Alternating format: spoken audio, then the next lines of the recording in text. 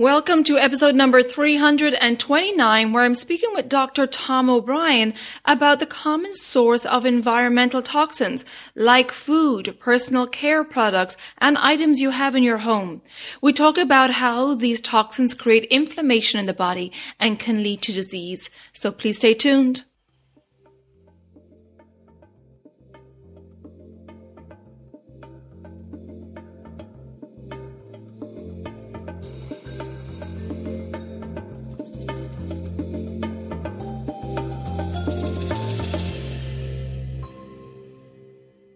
Hi there, I'm your host Colette, and on this podcast I will be sharing the teachings of Ayurveda, yoga, and holistic health practices.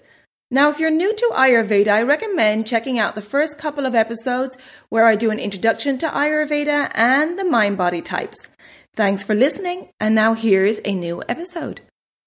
Welcome back to the Elements of Ayurveda podcast. And today I'm very happy to welcome Dr. Tom O'Brien, who is a renowned functional medicine expert in environmental medicine and a leading voice in the field of holistic health and wellness.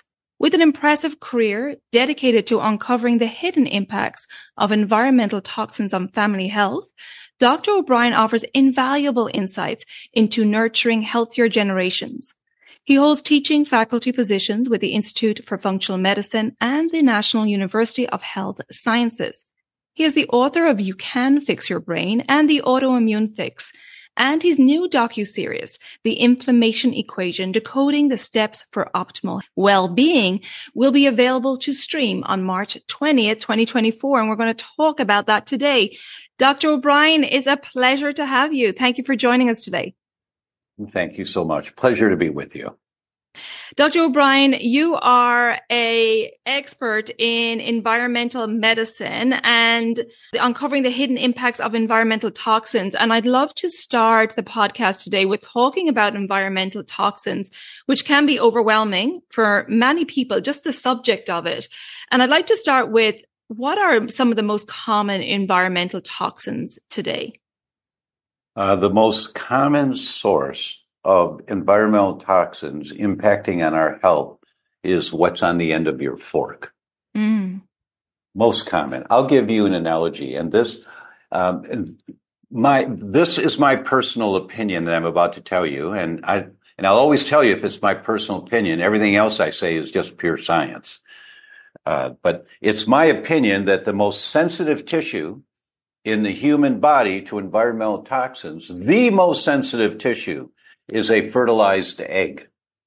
It has no immune system yet, no way to protect itself. It's totally dependent on mom's womb for protection and creating an environment that supports ideal growth. So this is a study that came out in 2019 in the Journal of the American Medical Association from Harvard. And the editors of the journal wrote a comment. They said, this is an elegant study using sophisticated biomarkers to demonstrate their point. Now, the editors of the journal, the American Medical Association, don't say that very often. They don't give a stamp of approval to an article. It's really a big feather in your cap if your research article is published in the premier journal in the English language. So the editors don't give out praise very often, but they did in this study. So that really caught my attention and validated I better pay attention to this study. They looked at couples at assisted fertility centers. And as you know, maybe some of your friends, couples are spending tens of thousands of dollars of their own money, because insurance doesn't pay for this, trying to get pregnant and trying to have a healthy pregnancy and a healthy delivery. They want a family. It's a beautiful thing. So in this study, they ruled out every known feature that determines success or failure: cigarette smoking, alcohol consumption, exercise, no exercise, socioeconomic class, race, sleep patterns. They ruled it all out in an elegant way and looked at just one thing.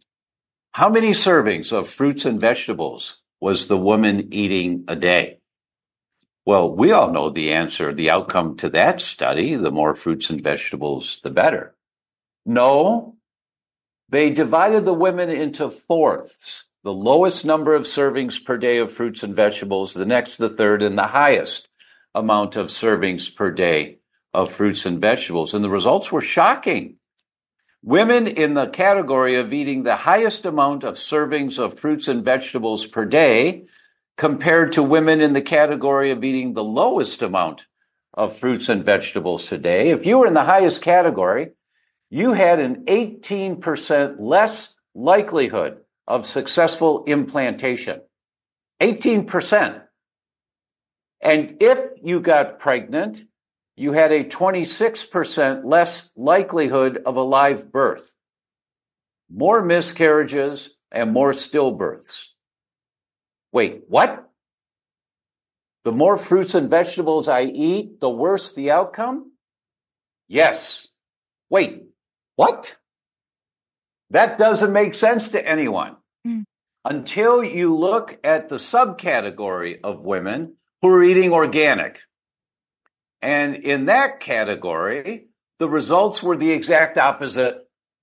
The more servings of fruits and vegetables per day, the more success in implantation, the more success in healthy pregnancy and healthy delivery.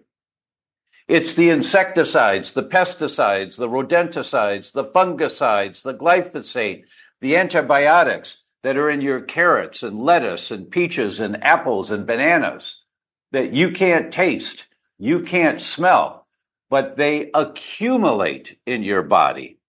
They accumulate and they activate the immune system to create inflammation to protect you from this accumulated level of toxins.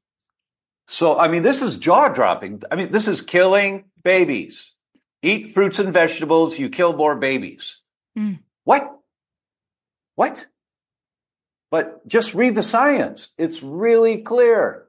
This should have been on the front page of every newspaper in the country. But do you know why it wasn't?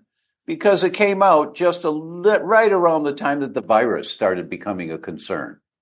And so nobody paid attention to this. Plus, the chemical industry made sure it got buried because they don't want people learning this information. They've got it good. In the European Union, there are over 20,000 chemicals that are outlawed from being brought into the country for any reason whatsoever.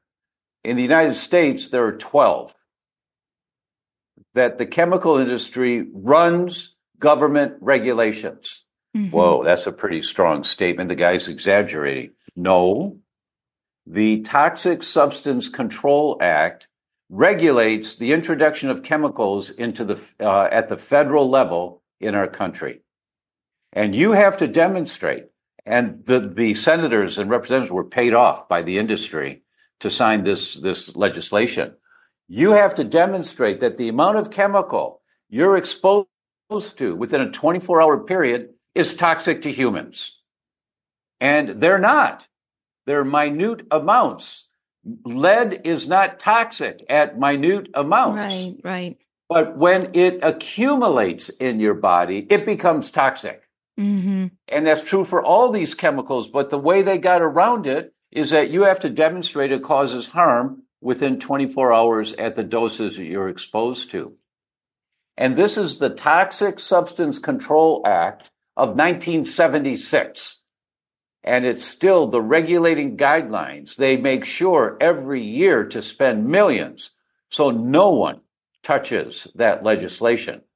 And so we've got so many thousands of chemicals. Most people have heard that before you leave the house in the morning, the average woman has somewhere around 186 chemicals that she's put on her skin or breathed in. Men, it's in the 120s.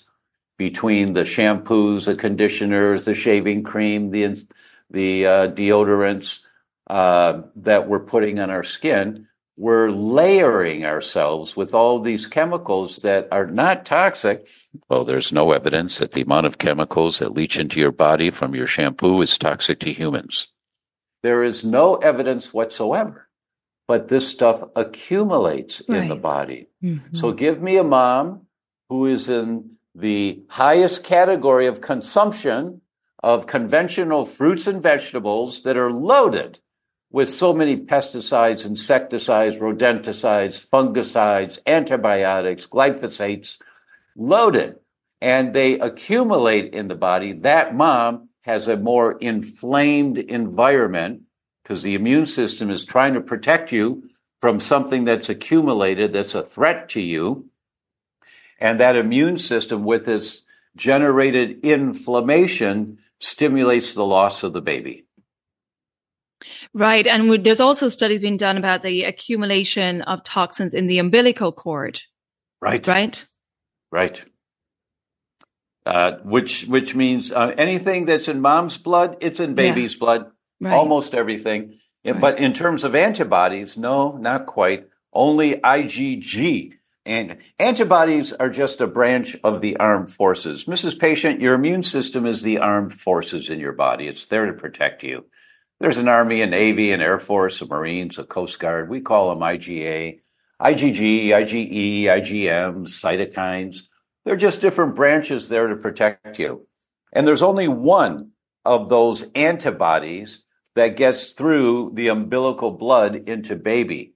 They're called IgG antibodies. Mm-hmm. They go right through into baby, mostly in the 8th month of pregnancy. They're allowed in. There's a little bit beforehand, but hardly any.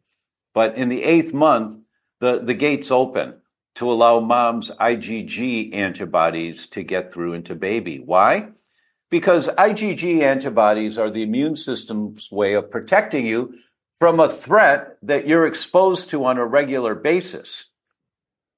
Okay, baby, here's some IgG antibodies to cats. We have cats at home. They're really nice cats, but don't worry about it. You don't have to fight cats, with your immune system. Or, okay, baby, here's some IgG antibodies to mold. Now, we live in the forest and the leaves fall down, they decay. There's mold spores in the air. Don't worry about it. You're safe. You're safe. So baby is being primed for the environment that baby's about to come out into. And what environment is that? Mom's environment. So whatever mom is fighting, that activity, fighting, protecting, is going to be put into baby. So when mom doesn't check her food sensitivities that may not be making her sick, but she's got elevated IgG antibodies to different foods, baby gets all those inflammation markers before birth. They looked at a study of moms in the 8th month of pregnancy, and they measured the number of IgG antibodies to gluten for moms. So how many moms had IgG antibodies to gluten? And then they followed the offspring for 20 years of those pregnancies. And what did they find? If mom was in the highest 10% of antibodies to gluten during pregnancy, baby had a 70% increased risk of developing schizophrenia by the age of 30. 70%. If mom was in the top 5% of antibodies to gluten during pregnancy, it was a 250% increased risk of developing schizophrenia. Wait, what? Which means baby's brain never developed properly and completely. Some of the wires didn't get connected properly, if I can say it like that. And they checked the same thing with antibodies to dairy. No association at all. Only wheat. So every pregnant woman just needs to check accurately, but just check. Is my immune system fighting wheat right now? Even though you say, I feel fine when I eat sandwiches or when I eat pizza. I don't feel bad. That doesn't matter. For every one person that has gut symptoms with a problem with wheat, there are 8 that don't have gut symptoms. They feel fine when they eat wheat, but they get brain symptoms. They get seizures, or they get depression or anxiety, or they get skin symptoms, acne or psoriasis or eczema, or they get joint symptoms, arthritis or rheumatoid, or they get nerve symptoms, MS. It doesn't matter. Any system of the body may be affected. So you can't think that, well, I feel fine when I eat the food means that food is okay for you. If you use that as your determining criteria, you will get it right 1 out of 8 times. And you get it wrong 7 out of 8 times.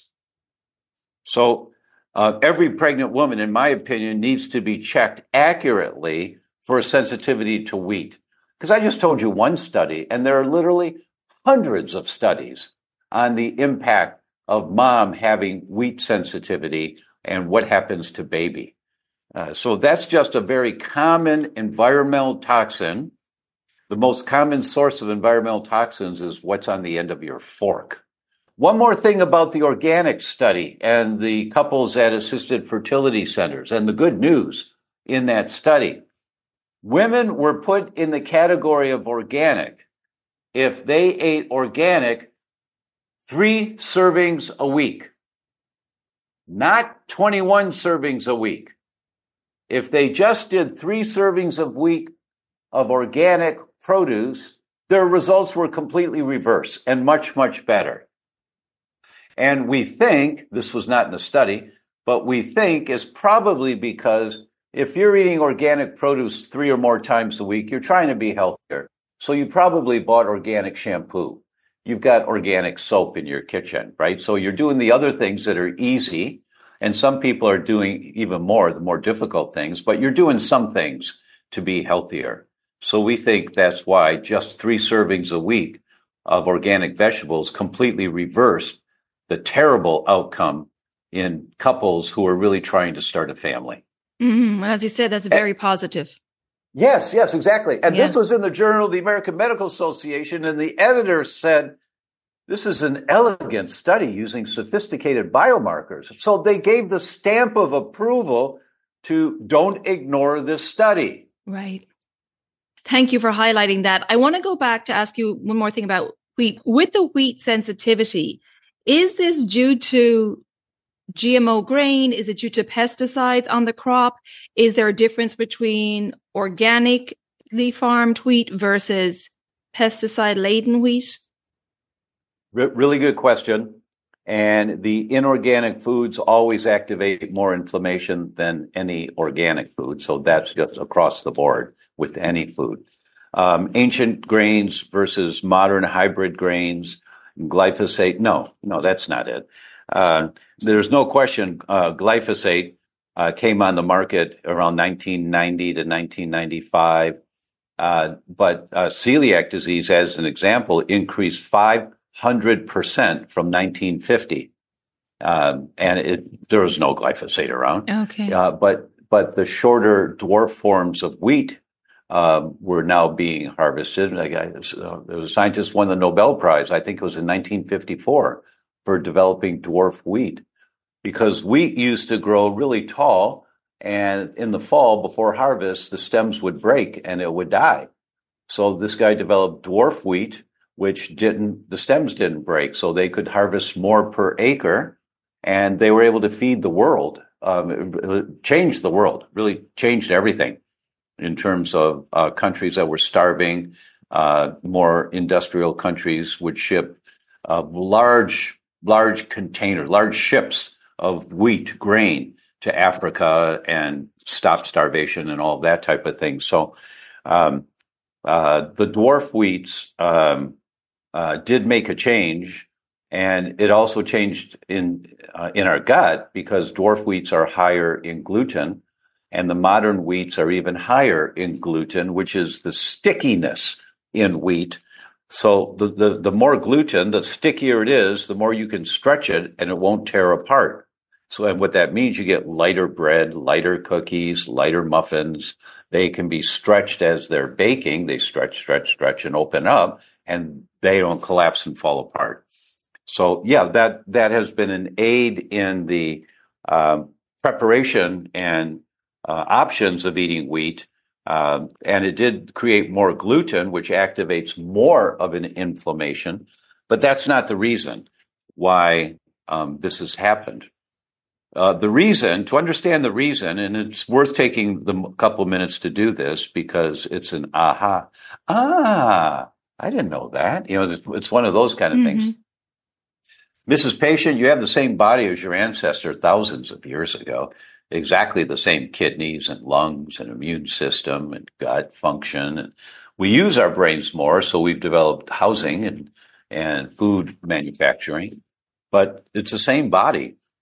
And our ancestors, before 10,000 years ago, which is just a blip on the human screen, 10,000 years, but before that, our ancestors were nomads. They followed the herds. There was no agriculture. They followed the herds. And the number one concern was always the same, and that was food. They had to find food. That was their biggest concern. And so they'd walk around, they'd find something. First, they'd pick it up, they'd sniff it, then they nibble on it, and then they would eat it. And if there were bad bugs on the food that they didn't identify by sniffing it or tasting it, dangerous bacteria, in your gut, you have these sentries standing guard. I like to think of the soldiers at Buckingham Palace with those big hats. They're as dormant as can be. They're just standing there. They don't move. They're not doing anything. But don't mess with those guys. That our immune system has soldiers standing guard. They're watching every morsel that comes out of the stomach into the small intestine, into the gut.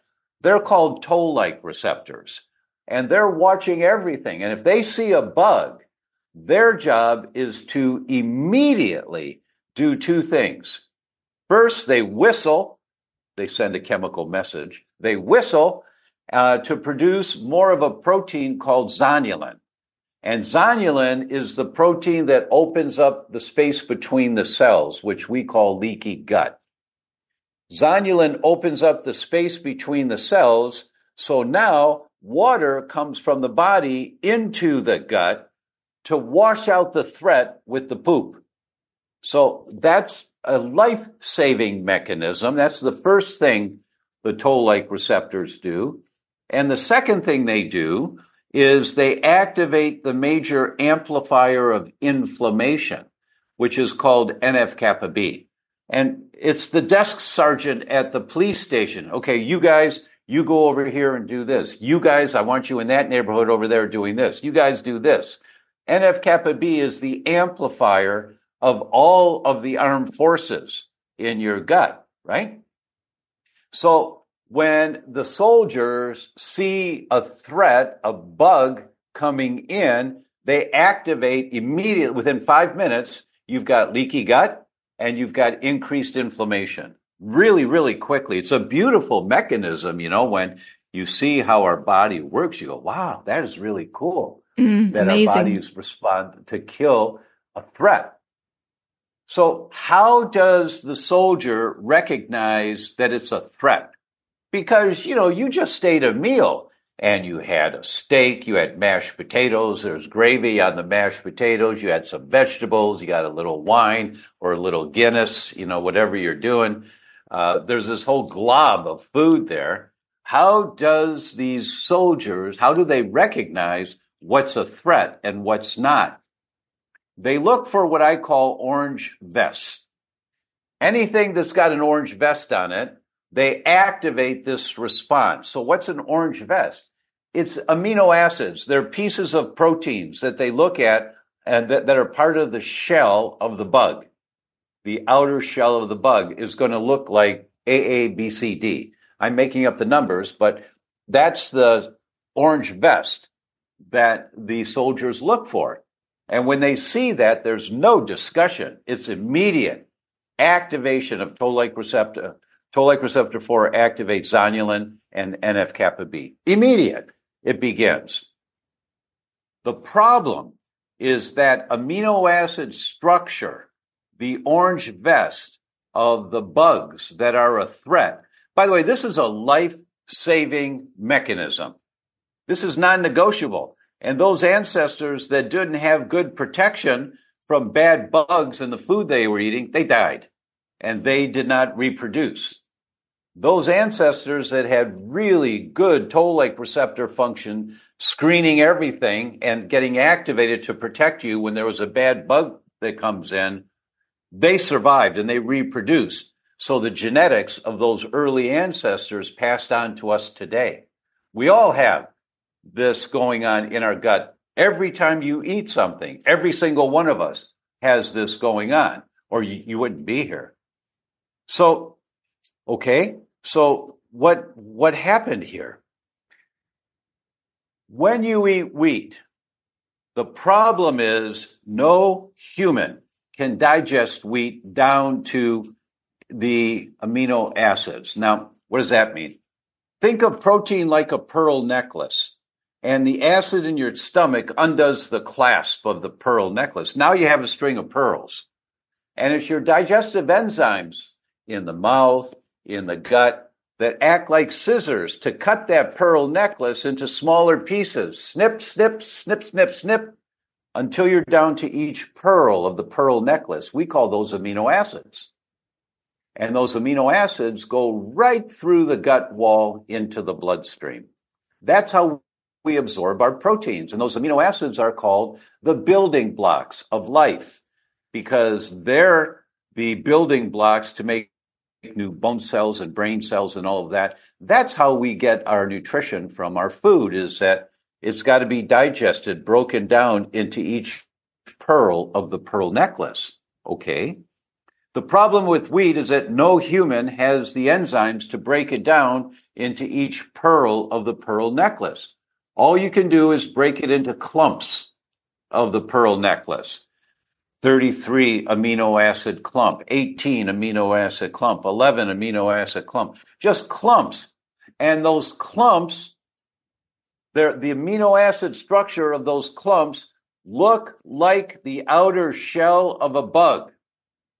So when you eat wheat, toll-like receptor, there to protect you, sees, look, over there, orange vest, AABCD. And it activates the entire immune response to fight this bug in every person. Maureen Leonard, this is what they're teaching at Harvard. Maureen Leonard, a very famous gastroenterologist, published a paper where she looked at over 60 studies on this topic. And she wrote in her summary, gluten activates transient intestinal permeability, leaky gut, and inflammation in all humans who consume it. So anyone who's listening to this podcast, if you are a human, this relates to you. Now, your wife may not think you're human at times, but if you're human, every time you eat wheat, you activate toll-like receptor 4. Every single time. Well, I don't feel bad when I eat wheat. Wait a minute. We already dealt with that. The ratio is 8-1. For every one person that gets gut symptoms, there are 8 that don't. You get brain dysfunction, joint dysfunction, skin dysfunction, liver dysfunction, heart dysfunction. You don't get gut dysfunction. So you can't determine if this is okay for you or not by how you feel. The only way to know is to do a comprehensive test that's extremely accurate. And look, I travel the world. I'm on stage. I was in Sao Paulo, Brazil in November, 1,200 doctors. I was in Rome in December, 300 doctors. I was in India in January, 700 doctors, teaching this stuff. And I can tell you, the best test in the world is in the U.S. It's called the Wheat Zoomer, because you zoom in on the problem. The tests that your doctors are doing are not accurate. Wait a minute, I shouldn't say it like that. They're probably accurate. They're 70 to 80% accurate, but they're not comprehensive. They only look at 1 or 2 markers. But there are many, many markers of a sensitivity to wheat. There are 62 clumps of the pearl necklace that will activate an immune response. Why are you only checking 1, doctor? Well, that's what the lab offers us. So get a new lab And, I talk to them that way because they don't think about this. And when they look at the new lab, and they look at the wheat zoomer and they see how accurate it is, and they see the research papers from Mayo Clinic that tell how comprehensive this test is, they call it a new era in laboratory medicine. And Mayo Clinic doesn't give approval to different tests like that, but this is such a game changer. Their language was, quote, a new era in laboratory medicine. Easy to do, convenient, inexpensive, looks at 26 markers of inflammation in your body from wheat, and it's about $400. I mean, it's reasonable to find out, is my child's asthma due to a sensitivity to wheat? Is my daughter's seizures due to a sensitivity to wheat? Look, in the journal Gastroenterology, they published a paper that 50% of children with drug-resistant epilepsy. Well, what does that mean? It means they've tried at least 3 drugs and they don't work. The child's still getting seizures. 50% of children with drug-resistant epilepsy go into complete remission on a gluten-free diet. What? 50%? Well, why didn't my neurologist tell us that? Because it's written in a gastroenterology journal. Neurologists don't read gastroenterology journals. That's my job, is to get this information across the different disciplines. So they all go, what? What? What's the harm in trying a gluten-free diet in a child with seizures and nothing's working? What possible reason would you have for not checking this? Well, there's no science behind. No. You've not read the science. Let's use proper language here. I mean, I put doctors on the spot when they give me that kind of crap, because they're just CYA, excuse me, but covering your ass. Just read the science, because it's people's lives we're dealing with here. And if you read the science, you don't believe it, then explore a little more. And if you find some fault in it, then, of course, don't do it, but at least put the time in to look. And your jaw's going to drop time and again when you see how accurate these tests are. Thank you for going into that. Really important. And like in Ayurveda, functional medicine believes in like a systems approach. So we're looking at the whole body, right, as a holistic system rather than the reductionist Western approach. And really fascinating. Thank you for sharing that. Before we delve into inflammation, I want to just cover the forever chemicals, because that's something people need to be aware of. We've talked about the food, we've talked about the personal care products, but these PFAS, forever chemicals, are a real issue as well that people need to be aware of. Non-stick cookware, water repellent clothing, all that. Yes. Well, why do I have to be aware of this? Well, what does the word forever mean? Well, it means it lasts a long time. No. Lasts a long time means it may not last at some point. What does forever mean? It means they're there forever. Yes. And what happens? Well, there's no evidence that the amount of forever chemicals that's in our food is toxic to humans.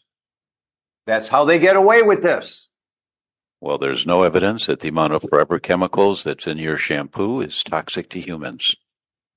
And that's their common response again and again and again. That's what they stand behind. You can't talk to these people and the scientists that work for these companies. You can't talk to them because they're going to repeat the party line. Well, there's no evidence that the amount of toxic chemicals you're exposed to is toxic to humans. That's how they get away with it. They don't care. But ask them if their children are using toothpaste that has a warning on it that says, do not swallow. If you do, call poison control. I'm sorry, let me back off a little bit. How is it possible for a parent? Well, parents don't read labels. Read the label on the toothpaste. And when you read the label on the toothpaste, do you think it's safe to put that in your child's mouth every day? Really? Excuse me, but it's like, wake up, people. We've got to wake up to the amount of poisons that are being put into our environment constantly for profit. It's poison for profit. Yeah, it's astonishing. Astonishing and very sad. there's really not much to say about the forever chemicals that the title doesn't tell you. It means that our immune systems have to fight this stuff because our detoxification pathways can't break it down and get rid of it. They're in you forever. Yeah. Unless you mobilize them and get them out. And they activate the triggers of disease. I'm going to jump in here because this is the perfect point for me to tell you about my next group discounted cleanse. If you're ready to eliminate this accumulation of toxins in the tissues, to balance the doshas, prevent inflammation and disease, then come join us. This cleanse comes with a 90-minute online consultation with me so that I can tailor the cleanse to your current health status and to your lifestyle. I tailor the recipes, the yoga, the self-care, and the mindfulness practices. And then we come together in a private community where we can support each other and hold each other accountable. So if you're ready to cleanse in April, then join the waiting list, and you can find the link in the show notes or visit my website, elementshealingandwellbeing.com. And for the April 19th group event, go to the events page. And if you wish to do a private cleanse and choose your own dates, check it out onto the programs page. So if you're ready to eliminate those accumulation of toxins and feel light, clear, and energetic going into the new season, then come join us. And now let's get back to my conversation with Dr. O'Brien. We've talked about where these toxins are coming from. They're accumulating in our system, in our tissues, and this is triggering inflammation. Yes. So, yeah, there's a drawing that came from David Furman at Stanford. He was also at the Buck Institute of Aging, a very famous researcher. There is a drawing in a research paper that he did where if you imagine three gears that are connected to each other, I have a 3-year-old son, and we just bought a game for him where you can put gears on a pegboard, and if he puts them too close, the gears don't turn. And if he puts them too far away, you turn one, but it doesn't affect the other. So you have to put them at the right distance in the peg hole so that you can turn it. And then the other gear turns. And now he's got it down. He's got 6 or 7 gears that are turning when he turns one gear, right? So imagine a drawing with 3 gears that are connected in a way like that. And the left gear, the one all the way over on the left, is the environment that we live in. And the toxins that we're exposed to. Imagine that the foods that you eat, that's part of the environment. Imagine if the air that we're breathing is another one of the environments. Imagine, if you will, that you're carrying a spare tire around your midsections, and we know that the fat cells in obesity activate inflammation all by themselves. Imagine that you've got a little mold in your house. Well, it's not too bad, it doesn't bother me, it's not too bad.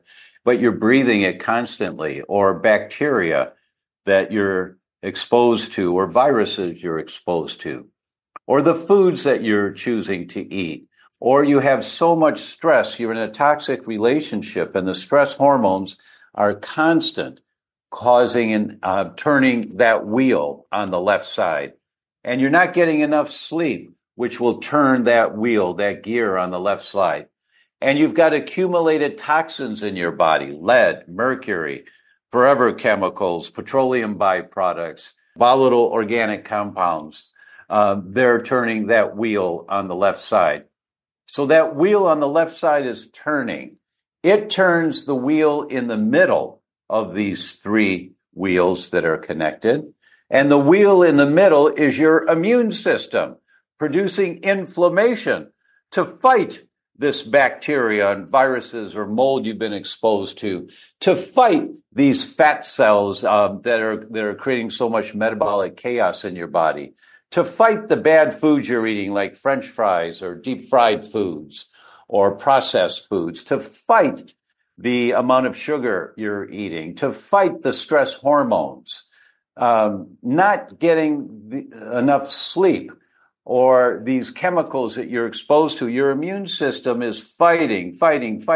And that's the wheel in the center that gets activated, is this chronic inflammation to deal with the infections, the food choices, too many bad guys in the gut, not enough good guys, the chronic stress hormones, all of that, that it's your immune system that's activated, turning the wheel in the middle of these three gears.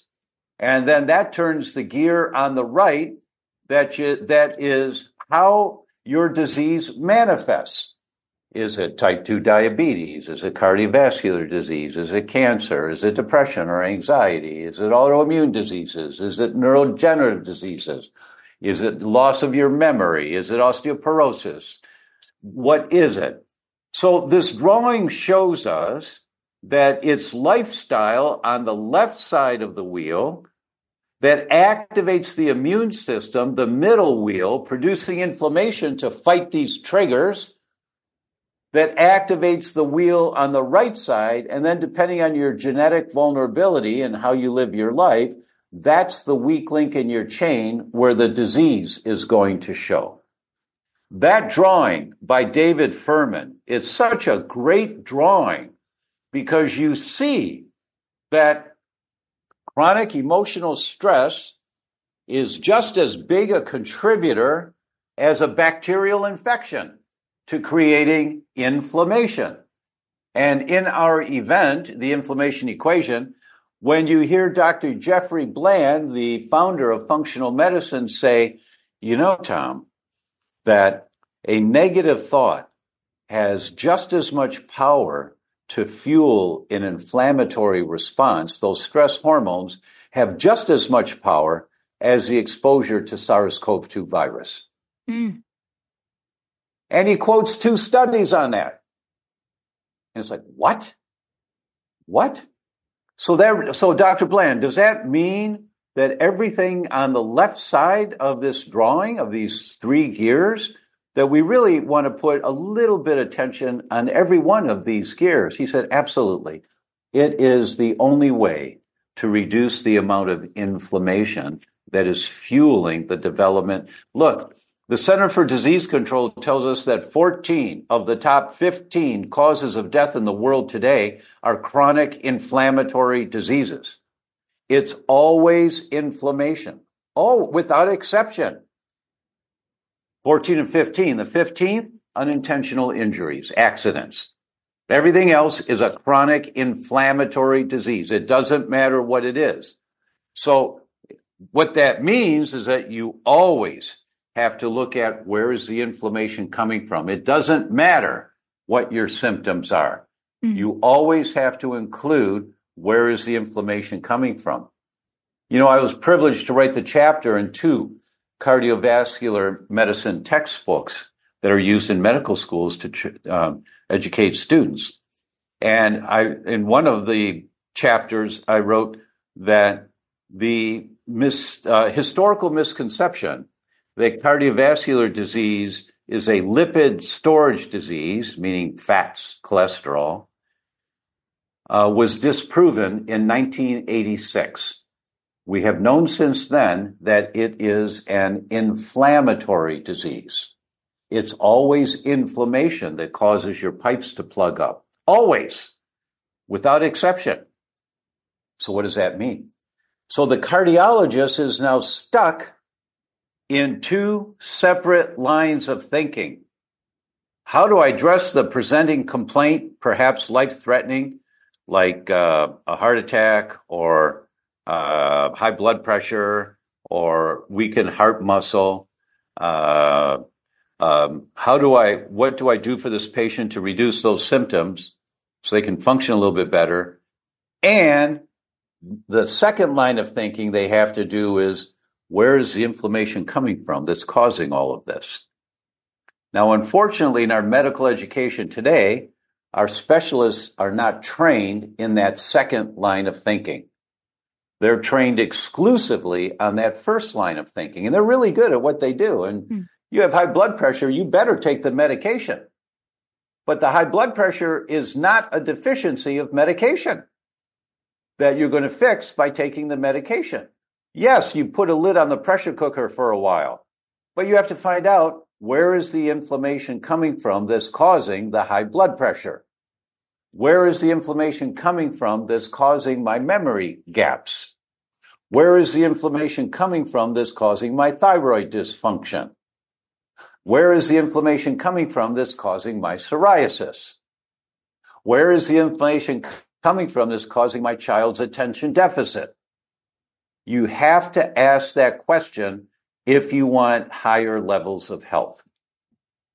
Indeed. And it is really looking at the root cause, you say, but doing a holistic assessment in regards your exposure to toxins, your stress levels, and your lifestyle, right? What you're doing day in, day out.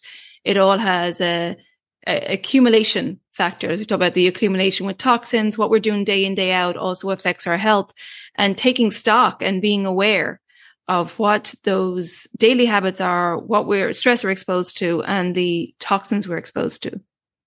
That is exactly why I have spent a year and traveled to 7 countries interviewing the world leaders in gut health, brain health, immune function health, the world leaders, and asked them these specific questions about inflammation and where it comes from and what's the goal with every chronic disease. And they all say the same thing in their own way.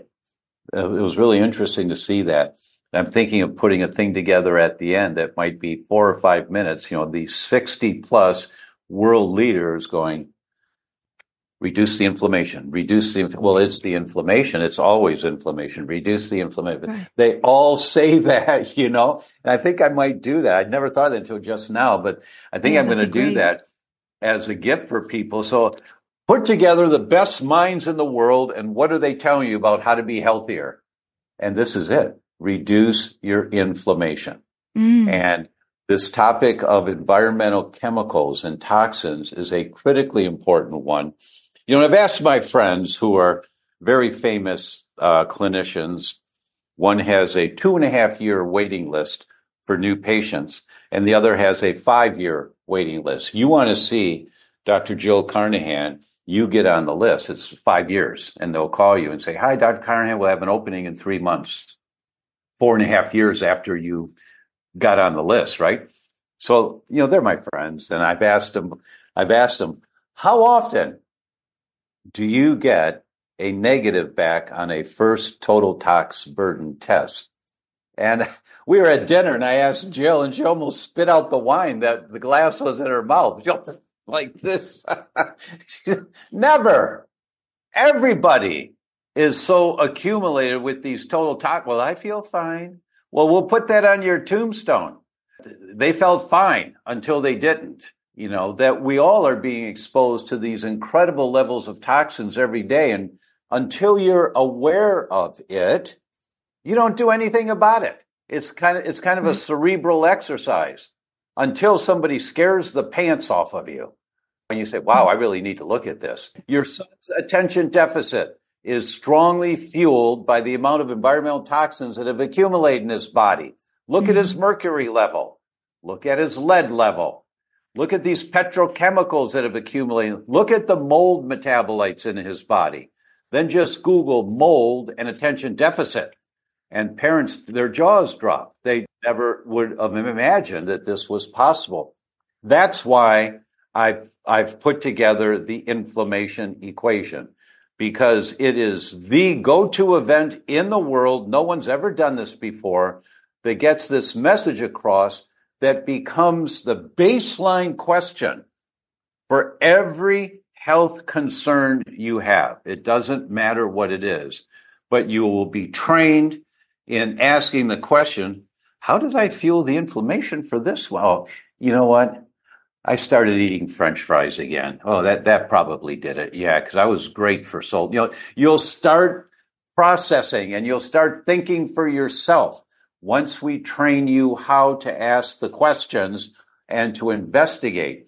NASA, David Furman did this because he has a contract with NASA to figure out why the astronauts are aging in space. NASA financed the studies on houseplants, and they show us that 2 6-inch houseplants in a 10 by 10 room absorbs over 74% of the toxins in the air. Well, I don't have any toxins in my bedroom. Oh, really? then you just don't know that your sheets, your blankets, and your quilts, if they're not organic cotton, they're soaked in flame retardant chemicals, and they're outgassing for years into the air. Your mattress is flame retardant chemicals outgassing into the air. The carpeting has flame retardant chemicals. The chair, the lounge chair in your bedroom has Scotchgard to prevent stains on it. The nightstand next to your bed, if it's not solid wood, it's pressboard soaked in formaldehyde, and it's outgassing into the air for years. Well, I don't smell anything. Well, you're not going to smell it. It's minute levels, but they accumulate in your body. Well, my air is clean in the bedroom. Really? Have you ever looked from the right angle and you see the sunlight, rays of sun coming in through the window, and you see the dust in the air? That's what you're breathing. And it's full of all these toxic chemicals until you learn how to detox your home. Yeah, and even looking at things like candles, the scented candles, the air fresheners, the plug-ins, all that. Exactly. Yeah, exactly. Yeah. Our body's overloaded. It's amazing that you're providing this summit. So can you tell us a little bit more about the summit? It's going to be available on live stream March 20th. Yes. And as you said, you've put a lot of work into this. You've traveled and interviewed a lot of people. So if you tell us a little bit more. Yeah, it's just amazing. Yeah, the website is theinflammationequation.com/Kent. And when you go there to register, you see the list of all of the people. Wow, Yehuda Schoenfeld from Tel Aviv. This guy, many medical doctors that want their PhD in immunology go to his department at Tel Aviv University. It's the best in the world. And 26 of the MD PhDs who received their degree from him, 26, there are many, many more, but 26 now chair departments of immunology in medical schools and hospitals around the world. They're his students. This is the Godfather. And he and I shared the stage together in the first weekend of December in Rome. And he made this comment that we all were just, what? We are born 99% human. What that means is that there's a little bit of bacteria in our guts at birth that we got from mom. It's not sterile. There's a little bit of bacteria, but then baby gets bacteria really quickly, hopefully coming down the birth canal in natural childbirth, or if born by C-section, baby gets bacteria in the environment of the emergency room, which is not good. But we're born 99% human. Almost all the cells in the body are human cells. Now, many of us have heard that there's 10 times more cells of bacteria in our gut or in our bodies than human cells. Many of us have heard that. We don't know what to do with that statement. It's kind of a cerebral exercise. But Schoenfeld put it in perspective.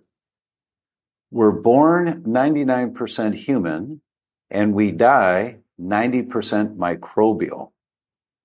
We're 90% bacteria. Well, we know that's true. Well, I'm still a human. No, you're actually a whole bunch of bacteria having a human experience. So we're born 99% human, and we die 90% microbial. What does that mean? Well, Professor, so then I asked him, I interviewed him. And I said, Professor, so you made the statement, we're born 99% human and we die 90% microbial. Yes. Well, wouldn't that mean that we really are a consortium of microbes having a human experience? Yes. So you told us that 36% of all the small molecules in the healthy blood are the exhaust of the bacteria in the gut. Kind of like lactic acid's the exhaust of your muscles, that the exhaust is called short-chain fatty acids. And 36% of the exhaust of the bacteria in your gut are the metabolites that get into the bloodstream. Yes. And that those metabolites that get into the bloodstream are the messengers that are carrying direction to the brain on how many neurotransmitters to make, nerve hormones. Yes. And they carry messages to the heart on how hard the heart should be pumping. Yes. And they carry messages to the liver on what detox pathways need to be keyed up right now. Yes. So these messengers in the gut, they have this exhaust that gets into the bloodstream. It makes up 36% of all the small molecules in the bloodstream, and they're going everywhere. Your bloodstream's just a highway carrying traffic. All go in the same direction. And the highway is carrying these messengers from the gut that are instructing our entire body on how to function. Yes. Well, then wouldn't it be accurate to say it's critically important, perhaps the most important thing you can do to have a healthier future is to build a healthy, diverse microbiome?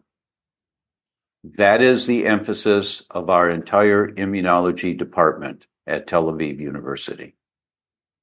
So these people spend years and years and years of study and hundreds of thousands of dollars in education to tell you the best thing you can do that has the most bang for your buck is build a healthy, diverse microbiome. Nothing gives you more bang for the buck than that. And that's what we're teaching you, is how to interpret what these world-class experts are telling us in a way that makes it implementable for you and your family. So that's our goal. We invite you all to come to theinflammationequation.com/Kent. I love it. Ayurveda has the same goal. It's all about the gut health and building the microbiome. We're all wanting the same thing. The body always wants to be healthier. You have an entire new body every few years. You have an entire new immune system every couple of months. You have an autoimmune disease. How freeing is it to know that you have an entirely new immune system every 2 months? Well, what does that mean? It means that you can eventually calm down the current immune system that's causing your autoimmune disease and have it just chill out and relax. Well, I really look forward to watching this summit, and I encourage others to watch it. You've put in a lot of work into this. I will put the link in the show notes as well. And Dr. O'Brien, I truly appreciate you taking the time to chat with us today. It's been a pleasure. Thank you so much. I hope you enjoyed that conversation with Dr. Tom O'Brien, and please check out the link in the show notes for the inflammationequation.com/Kent, and you can get the link to watch the live stream on March 20th, a really valuable source of information. So please check that out. If you think that this episode will be helpful to family or friends, please share it with them so we can spread this important information. And also check out the link in the show notes to my next discounted group cleanse starting April 19th, or visit my website, elementshealingandwellbeing.com. If you haven't already subscribed or followed the podcast, please do so, and the new episodes will automatically download for you. And if you find this podcast beneficial, then please leave a rating and review wherever you listen to your podcast so it can help other people to find it. You can find me on social media under Elements Healing and Wellbeing on Facebook and my new Instagram page, Elements of Ayurveda Podcast. Thank you so much for tuning in. And until next time, take good care of yourself, be well, and bye for now. Slán go fóill.